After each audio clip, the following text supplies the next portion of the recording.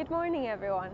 We're here at Getty Image Gallery London to see John Inverdale's new exhibition, A Sporting Life Behind a Microphone. So let's have a look. One of my best friends at university actually was an amateur jockey, and he had a bad fall and broke his back and was in a wheelchair, and he subsequently died from the complications of that. So I've kind of had an affinity, if you like, for disability sport and everything that goes with it. Initially, I was given the opportunity, because I'm president of Aspire, which is a spinal injuries charity, to do a sort of fundraising event. That was the fundamental premise behind it, because all these wonderful pictures are for sale.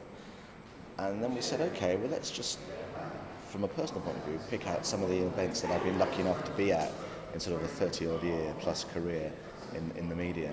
And so I then had this fantastic task of looking at thousands and thousands and thousands of pictures and picking, no, that one gets reject, that one, oh, I'll cut that one back. And then eventually I came up, we said we'd have 50 pictures that were just moments that meant something to me, but also which had hopefully quite good stories about them. Of complete insanity.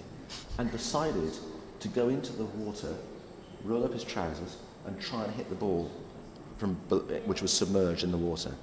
And it was a complete disaster, and he didn't win the Open Championship. They were favourites to win the gold medal. They won the gold medal in Beijing. They were favourites to retain their title in 2012.